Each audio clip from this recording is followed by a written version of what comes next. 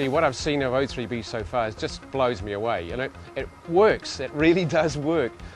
O3b claimed this would be fibre from the sky, and it absolutely is. You know, we've had our own technical people talk to those who run fibre cable systems and are close by, and the kind of speeds that we can achieve are as good as what they're getting for our return trip from the Cook Islands to the teleport in Hawaii and back.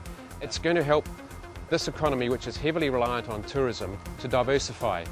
It's going to help people who feel isolated from their families be with them, basically on a conference call, on a Skype call, and with education. I think the education people are seeing enormous possibilities for holding kids here when they finish school to continue their education online, for improving the quality of education and the fun that they can have.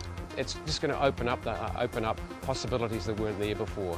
It's going to make us more viable as a country. It's just going to be a transformation for the whole community.